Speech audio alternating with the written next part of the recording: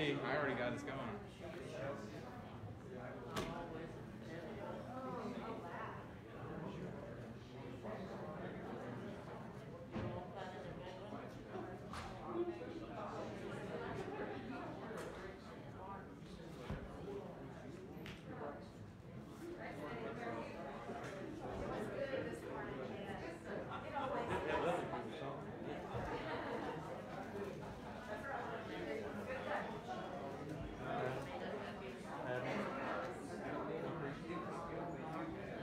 Well, the title is Why Do Bad Things Happen to Good People.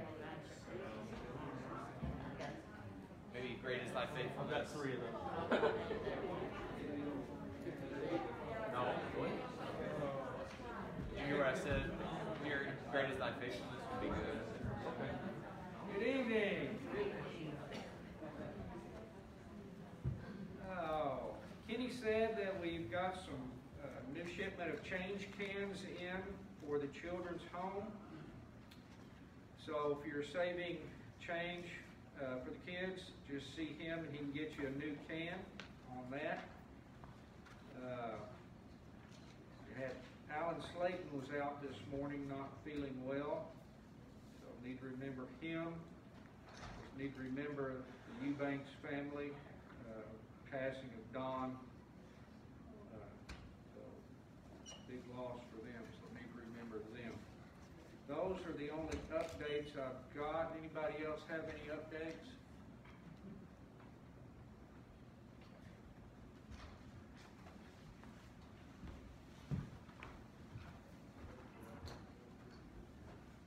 Father, please.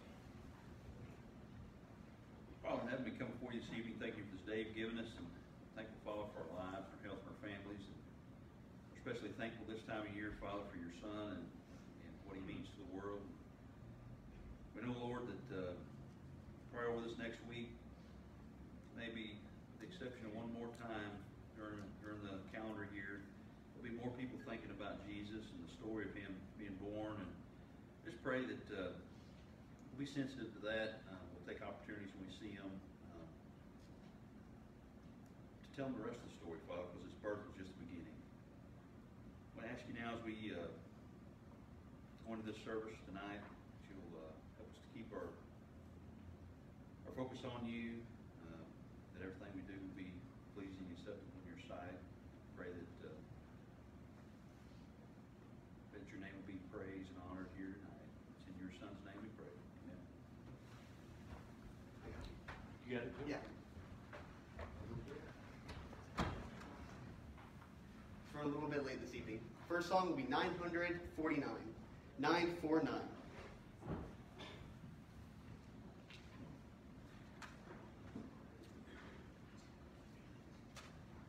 I will enter his gates. We'll sing the song through twice.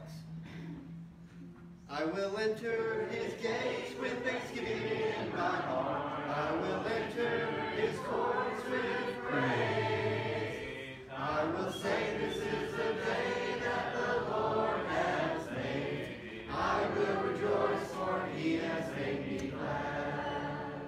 He has made me glad. He has made me glad. I will rejoice, for he has made me glad. He has made me glad.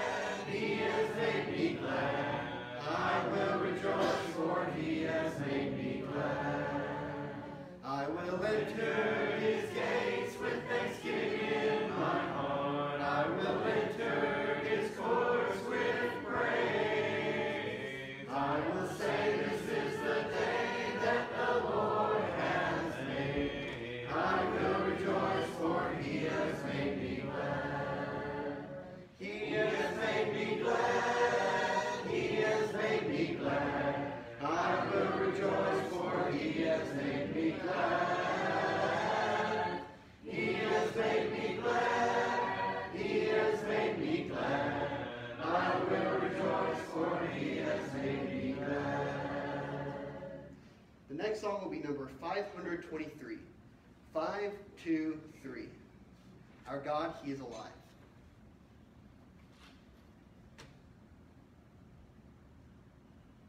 There is beyond the azure blue a God concealed from human sight.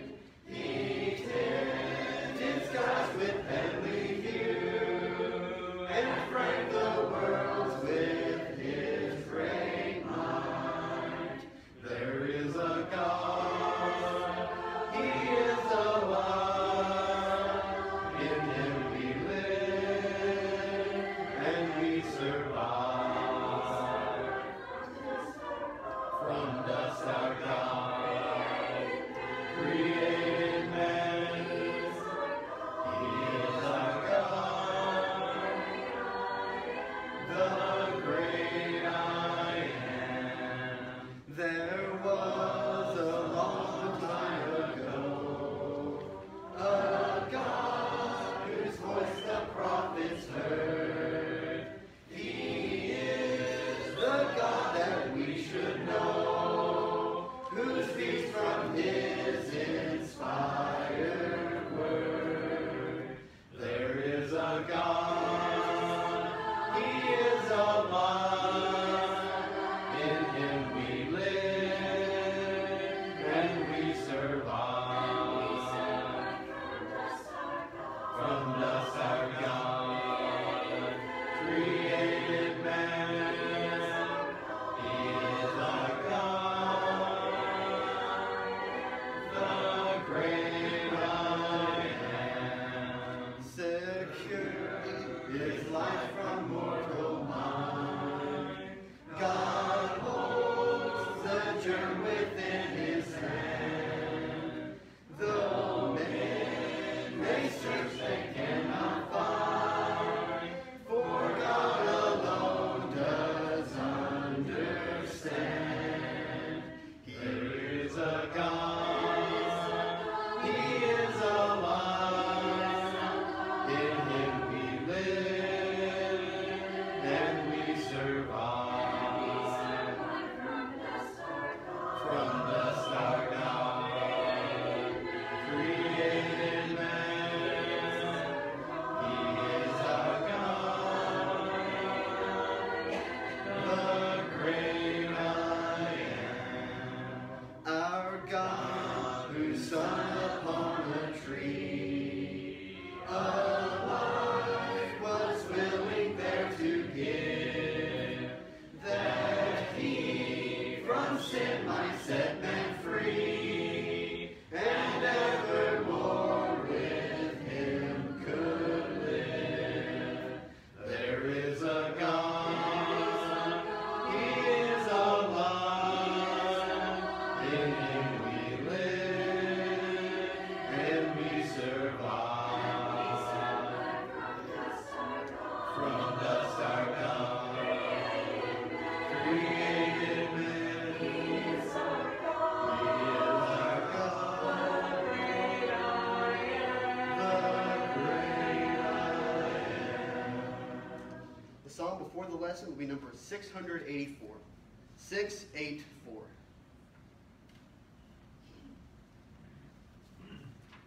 And the song after the lesson will be number 859.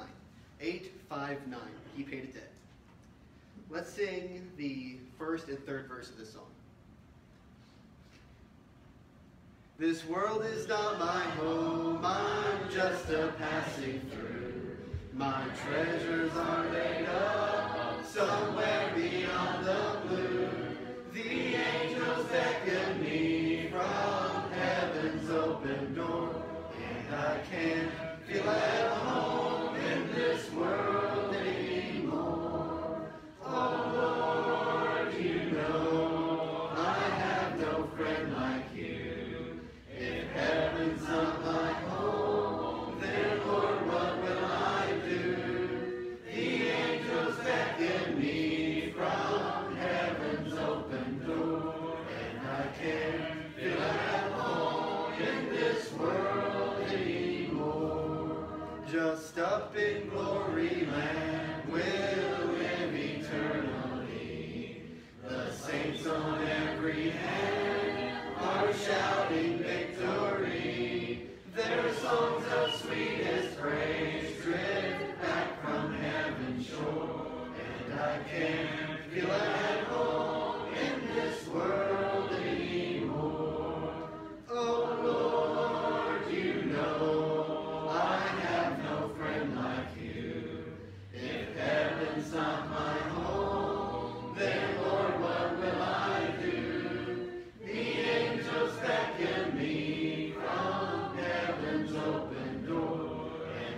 can't feel at home in this world anymore.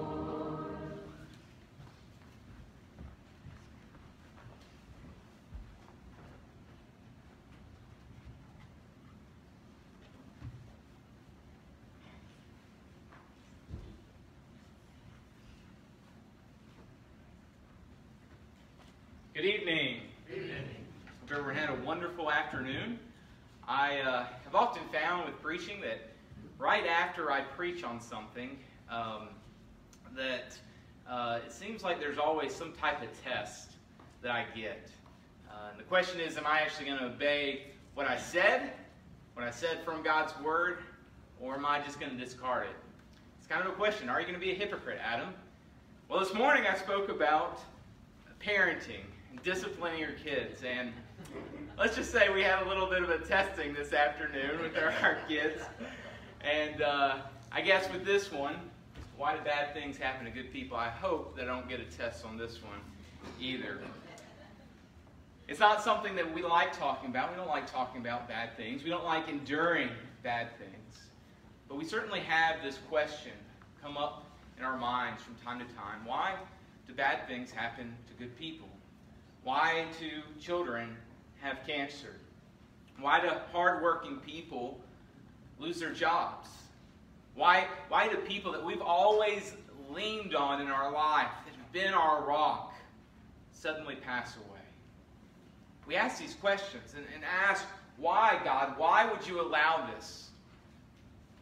If we were God in heaven, almighty, had all the power in the universe, I think most of us would say that we would try to rule the world in a fair way, a just way, where those who did good would receive good and those who did wickedly would receive negative things.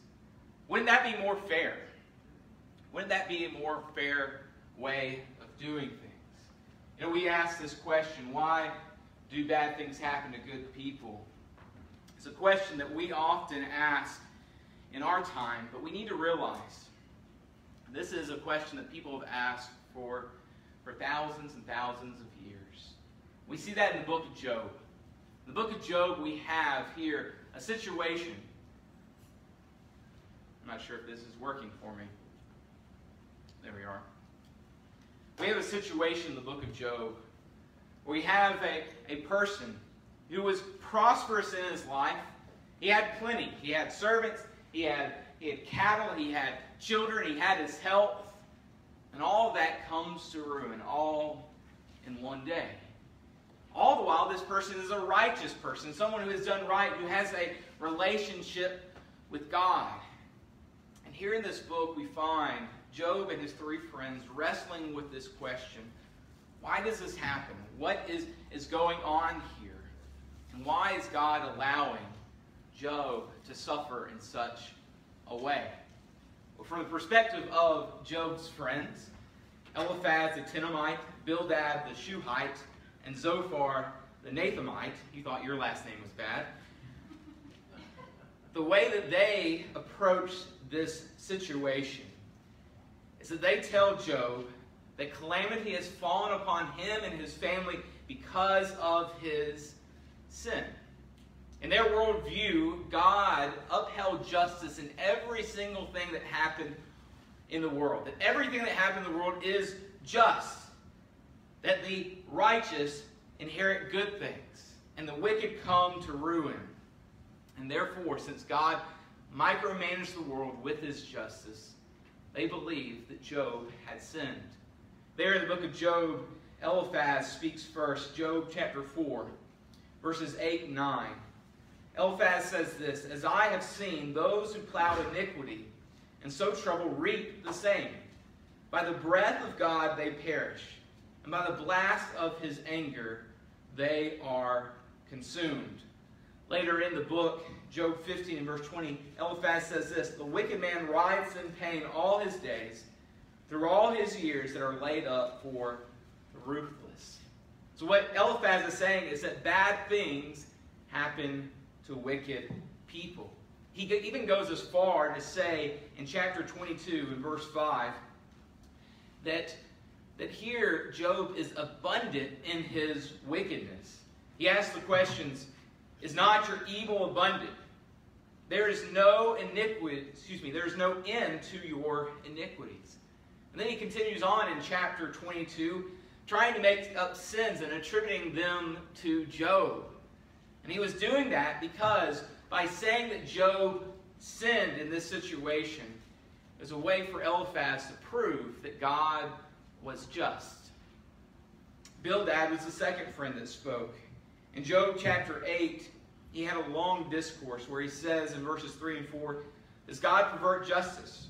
Or does the Almighty pervert the right?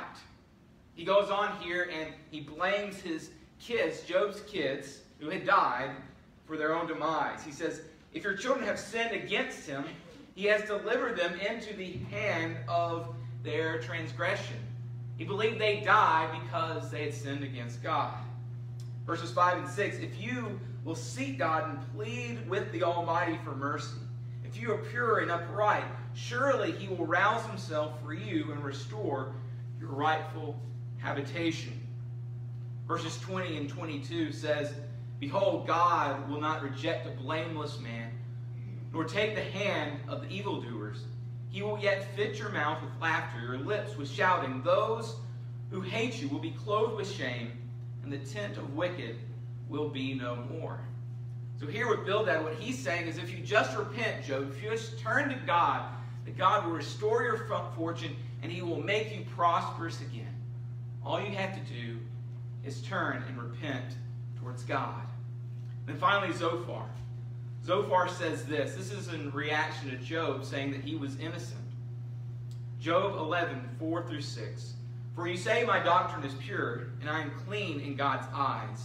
But oh, that God would speak and open his lips to you, that he would tell you the secrets of wisdom, for he is manifold in understanding.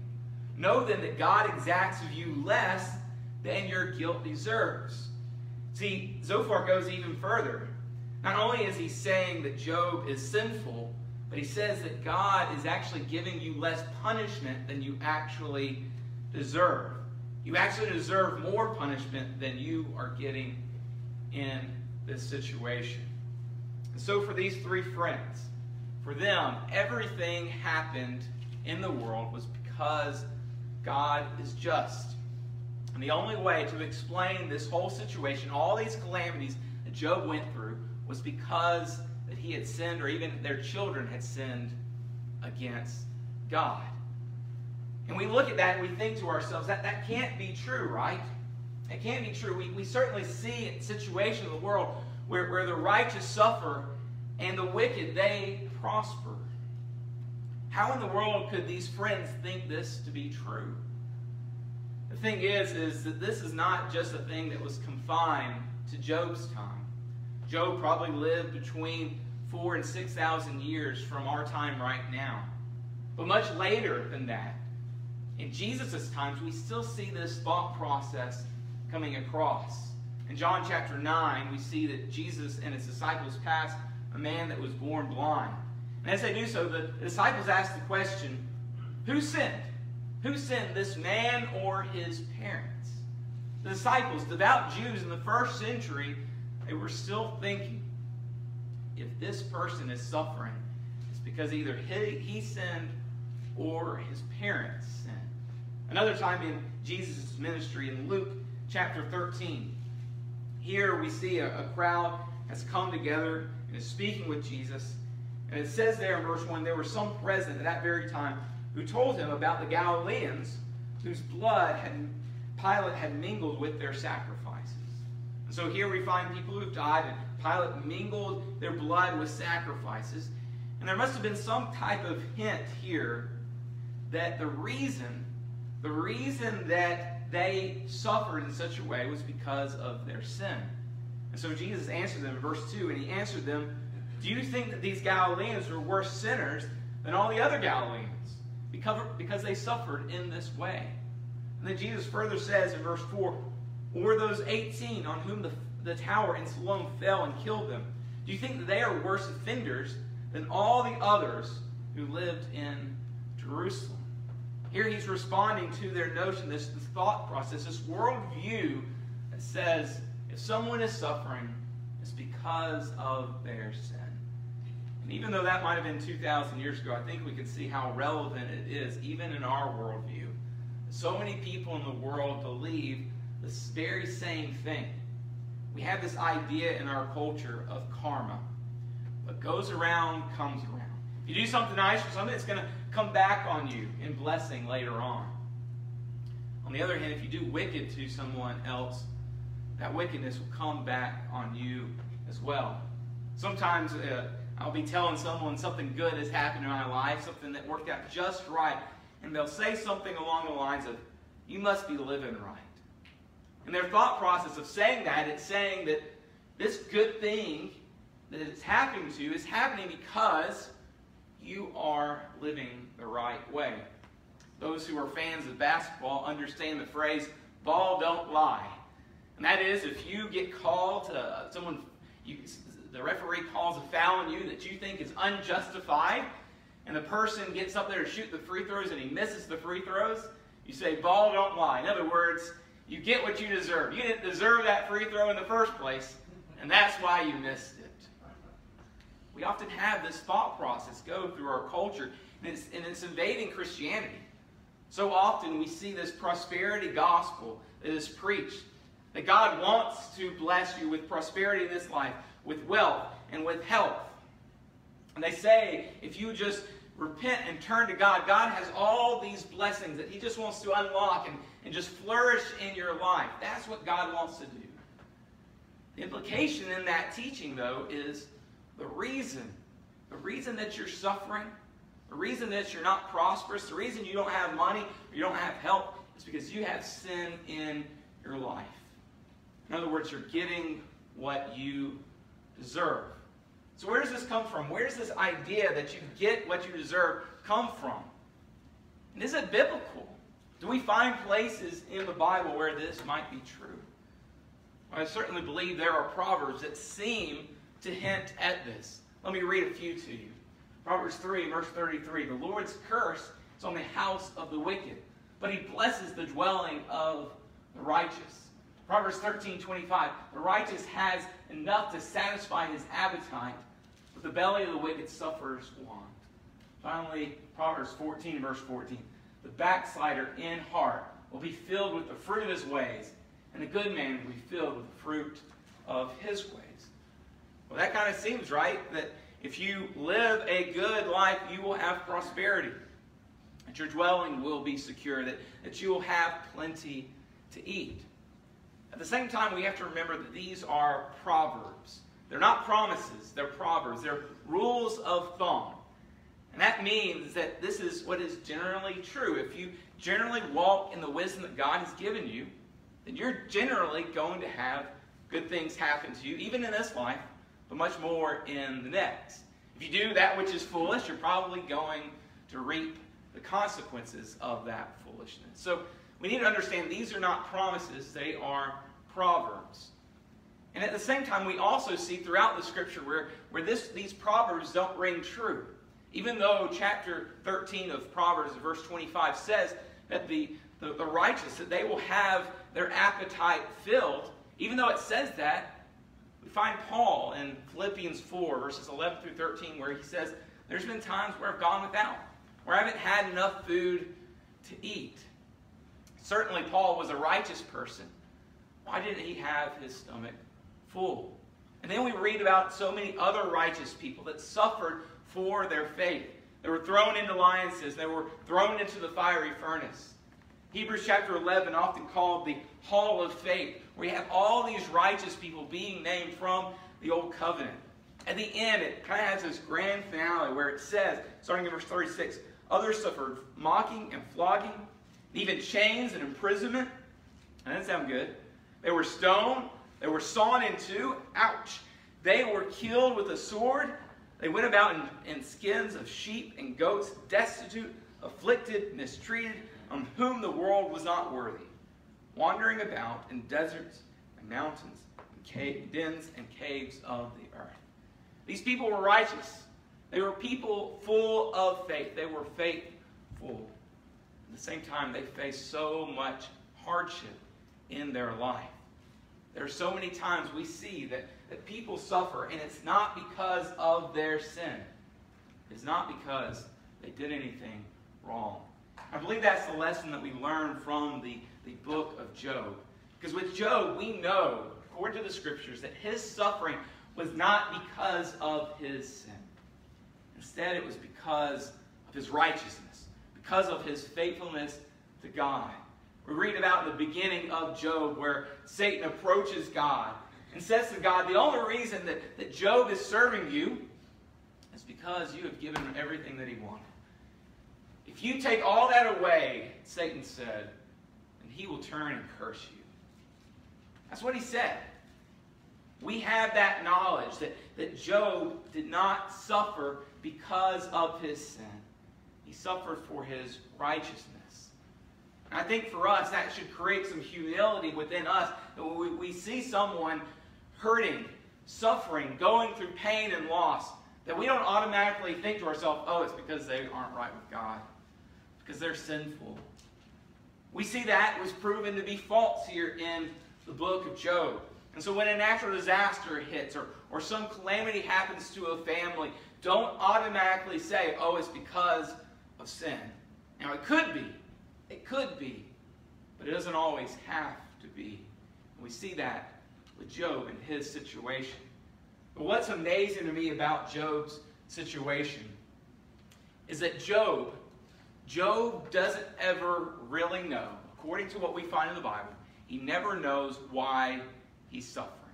He never knows the reason of why he was suffering. We get, in the Scriptures, we get a capture of what happened in that heavenly scene where Satan approached God. We see that he was suffering because of his righteousness.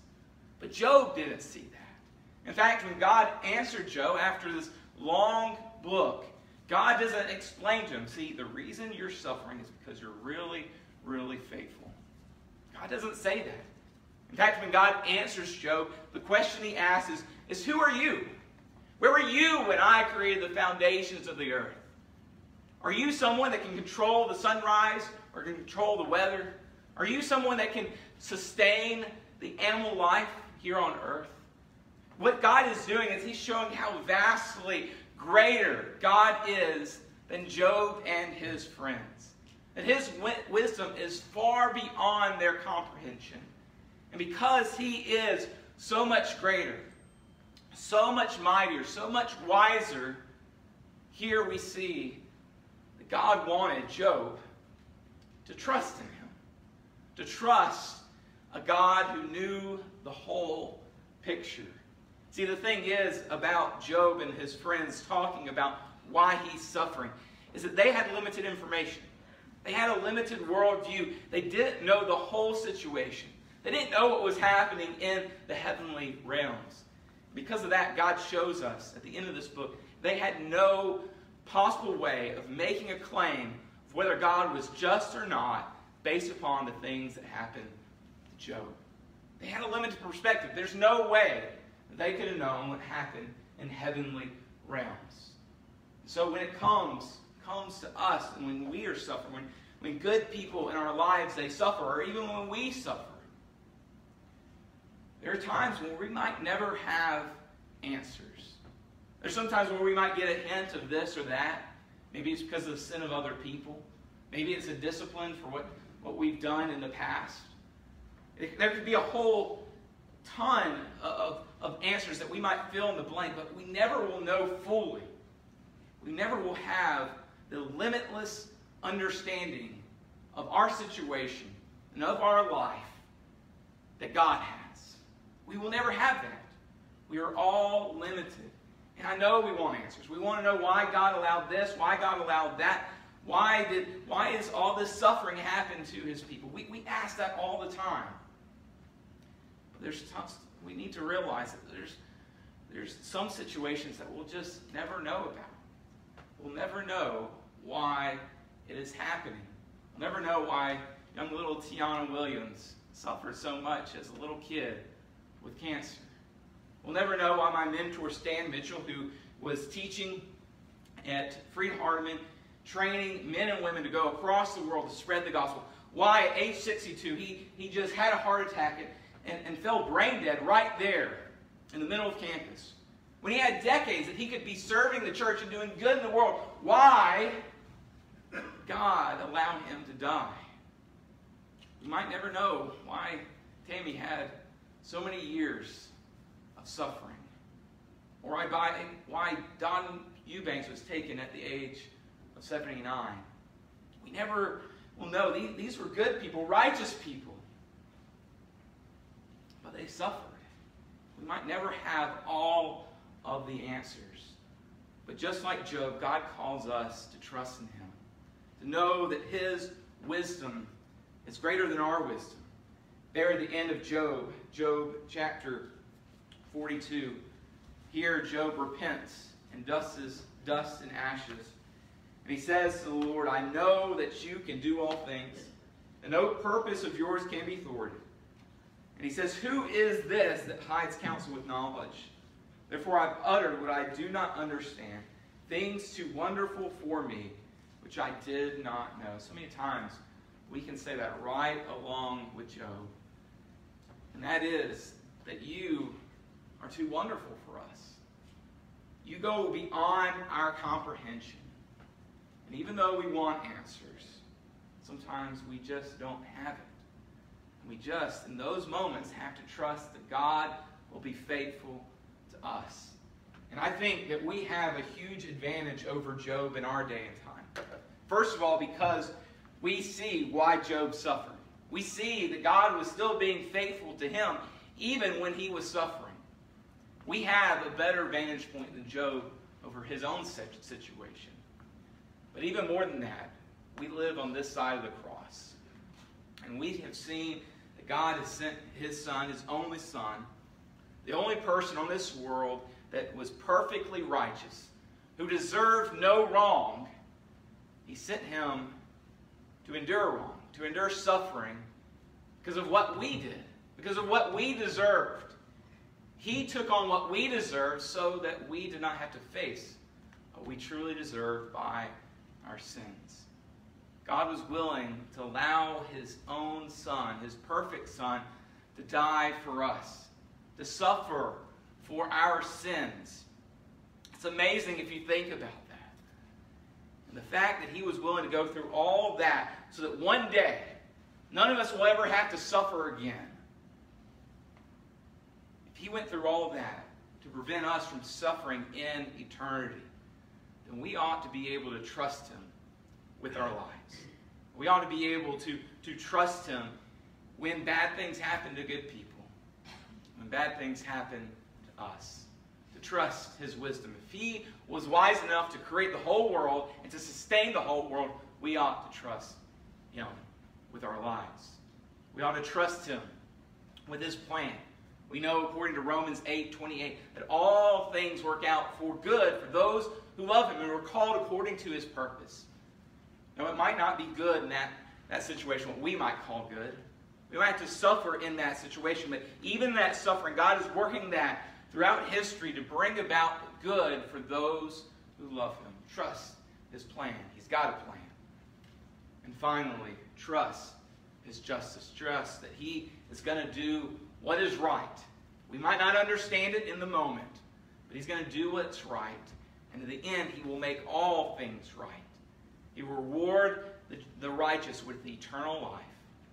And he will punish those who've done wickedly against him. Trust his wisdom. Trust his plan.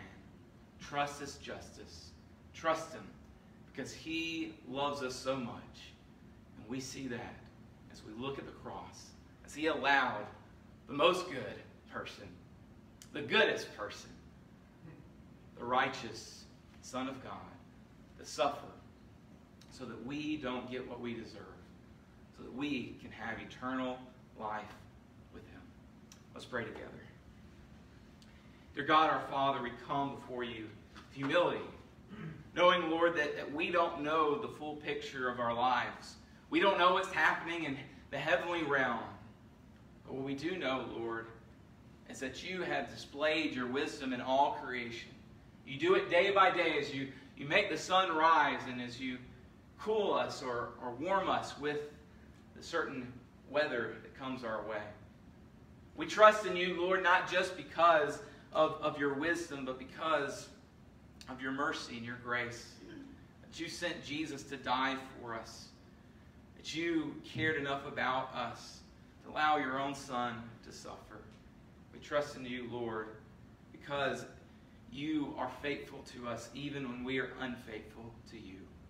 And we pray, Lord, when we face those difficulties, when we suffer or we watch the ones we love suffer, and we grapple with these questions, that we will have that overriding faith in you, that overwhelming trust that you are there, that you are faithful, that you're working all things out for good, and that you will make things right in the end. We ask this all in Jesus' name. Amen. Is there someone here tonight that needs to respond to what God did for us through Jesus, that we don't get what we deserve, but that we will have eternal life with him? If you need to have your sins washed away, to have that hope of eternal life, we'd encourage you to do it this evening. Or if you need encouragement and strength and prayers, we would also encourage you to do that as well. If you have any need, please come forward as we stand and sing this invitation song. He paid a debt he did not owe. I owe a debt I could not pay. I needed someone to wash my sins away.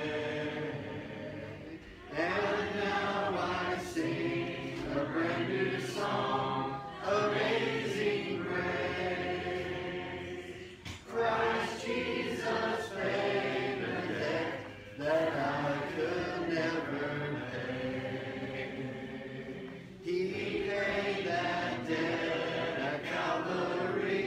He cleansed my soul and set me free. I'm glad that Jesus did all my sins erase. I now can sing a brand new song, Amazing Grace. Christ Jesus paid the debt that I could never pay. One day he's coming back for me to live with him eternally on empty glory, to see him on that day. I then will sing a brand new song, Amazing Grace. Christ Jesus paid the debt that I could never pay. Be seated, please. Austin Summerfield has come forward, and he wants to be baptized tonight, and so we're going to honor his request in just a moment. Jerry, Joe, maybe get some songs together and start doing it as we go back and change. So, all right. Ready, break. All right.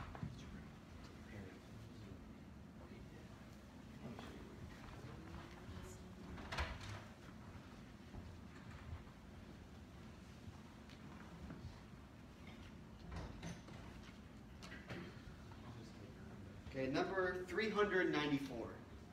394. Leaning on the everlasting arms.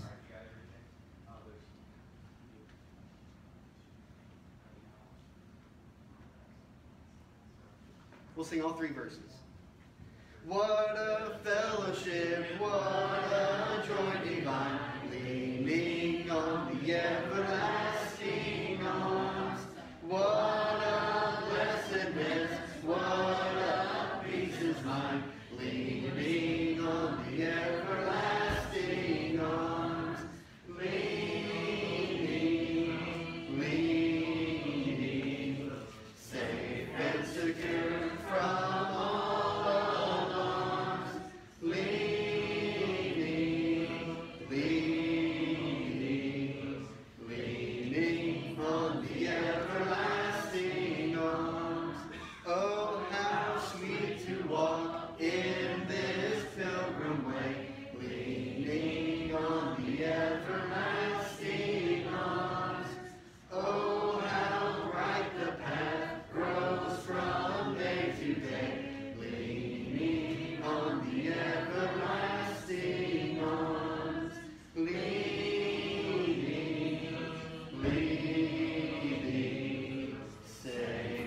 secure from all alarms. Leaning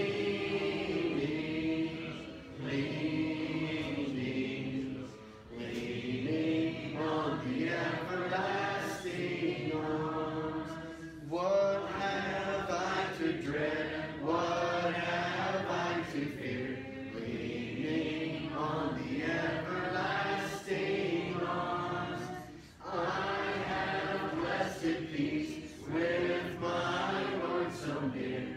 Leaning on the everlasting arms. Leaning,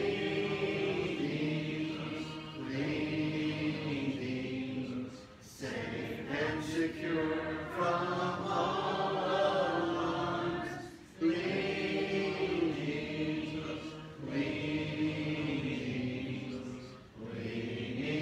on the everlasting arms. Hey, can you help us, Joe? Yeah. Now put them straight there, because we'll never remember where they go.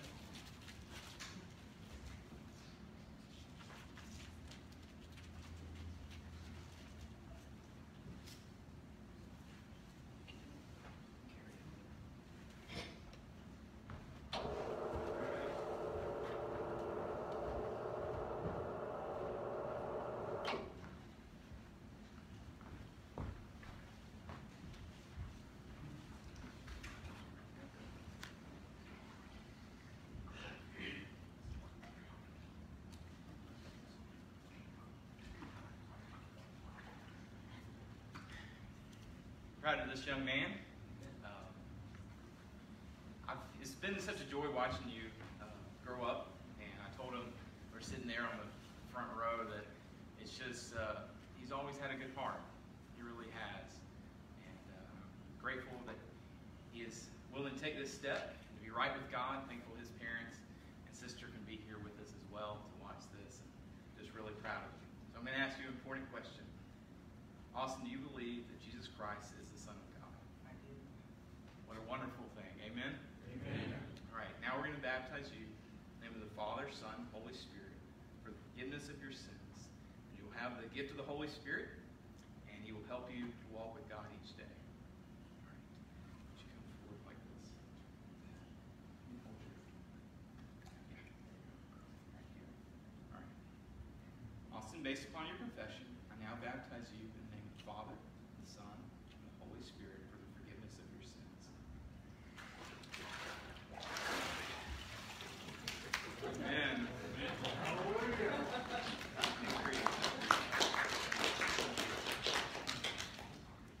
Don't forget maybe a couple more songs, and then we can pray with Austin here after we get changed.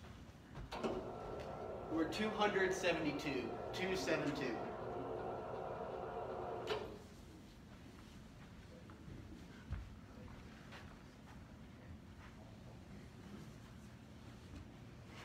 We'll sing all three verses.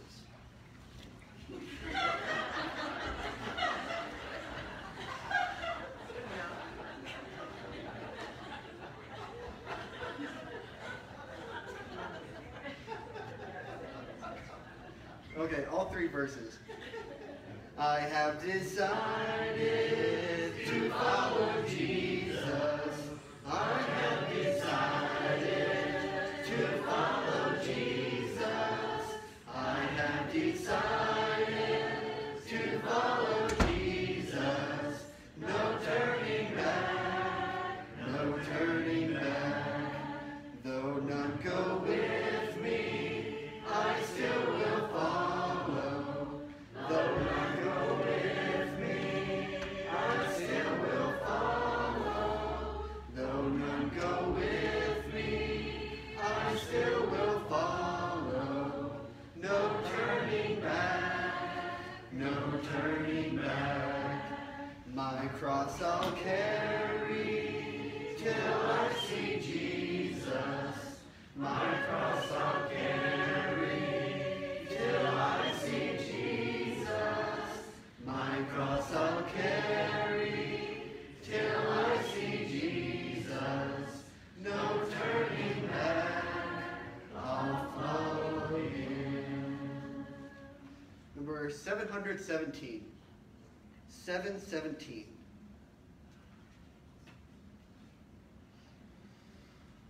Joe?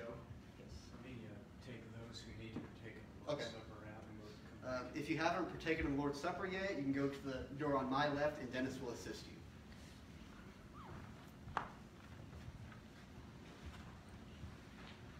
Number 717.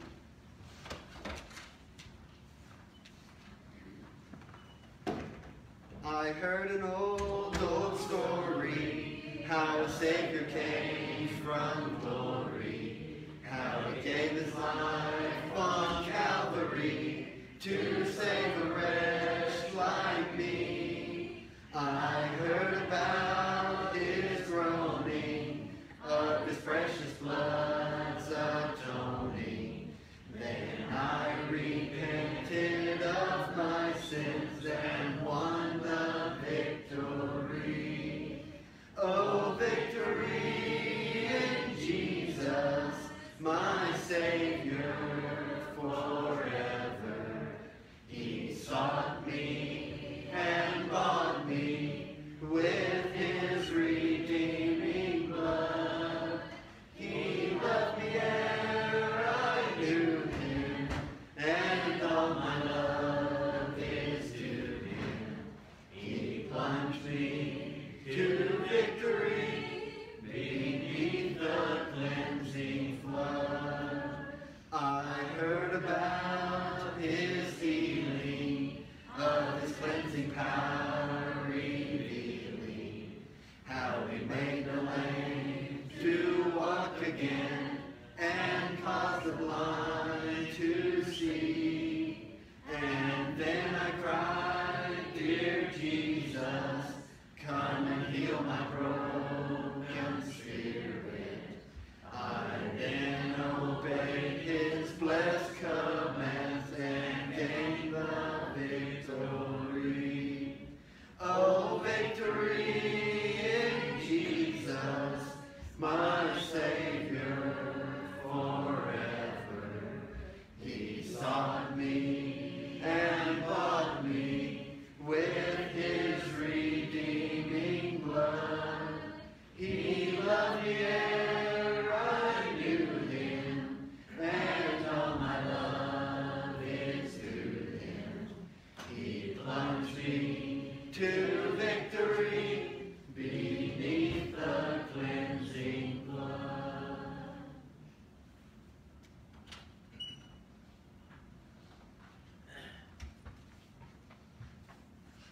Let's do number 400. 400. Living by faith.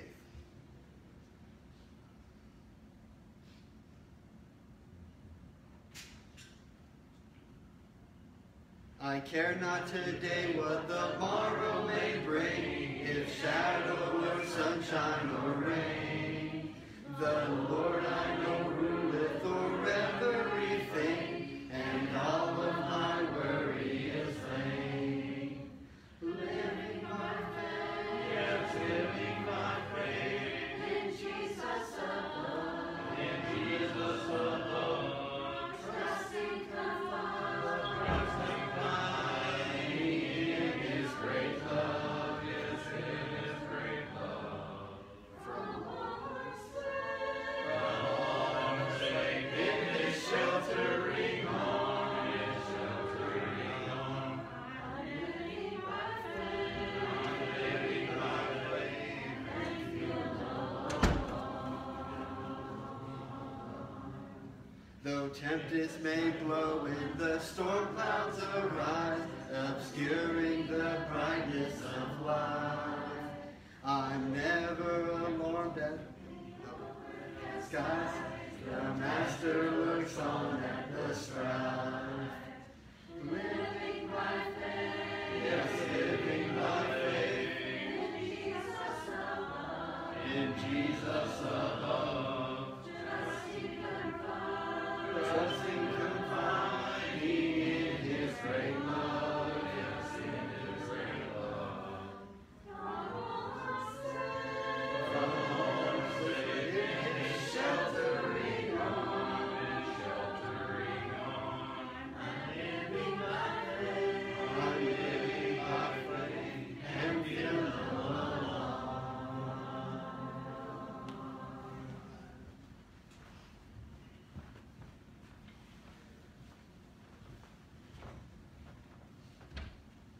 Let's pray together. Holy and righteous Father who art in heaven, we're so thankful, Lord, for this wonderful day.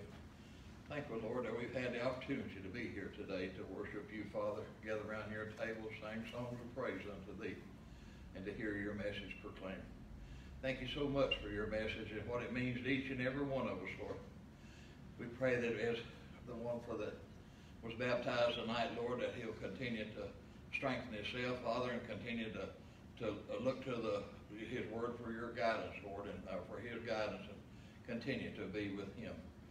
Be with the Father, those that are battling with disease and those that are battling with just sickness, Lord. We pray especially for them.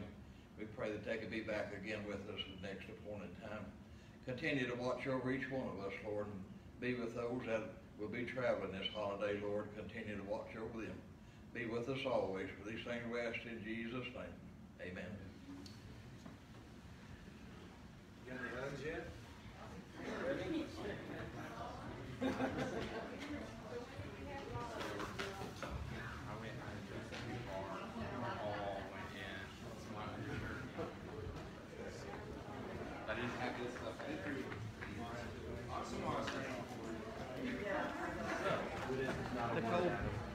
I know. That's why I said it. So you remember. Settle down the way they came off. I'm so glad he is. He's in Yeah, that was really smart.